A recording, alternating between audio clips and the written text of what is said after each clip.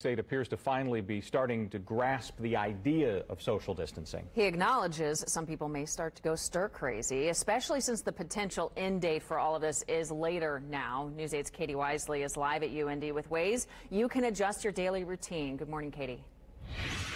Hey, good morning. A professor here at the university says we can't give up on social distancing too soon, or we'll see a higher case count of COVID-19, and then we would actually see that happen quicker. Now, the professor here at the university, Kara Cecil, says that you should really think creatively. How can you do the things you normally do differently, like order groceries online or toys for your children from a local toy store? While it's important to stay 6 feet away from another person, for families with children, that's not always possible. So only send one person to the grocery and don't take the whole family. If you have to get out, wash your hands and shower as soon as you get home, then put your clothes in the wash on hot, and always leave your shoes at the door. Cecil says if every Hoosier gets on board with this new reality, then the possibility of staying home past April decreases.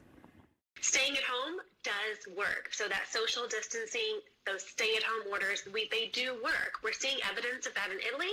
We're seeing evidence of that having an effect in Washington State, where they've been doing this longer, and they're reducing their new case counts. The weather is getting nicer, and we are itching to get outside. I would say you can do that. You just have to do it in a way that's just with your family.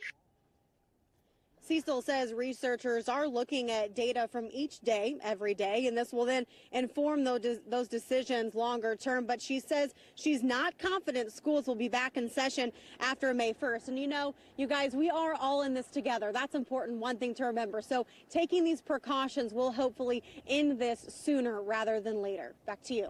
Katie Wisely reporting live at UIndy.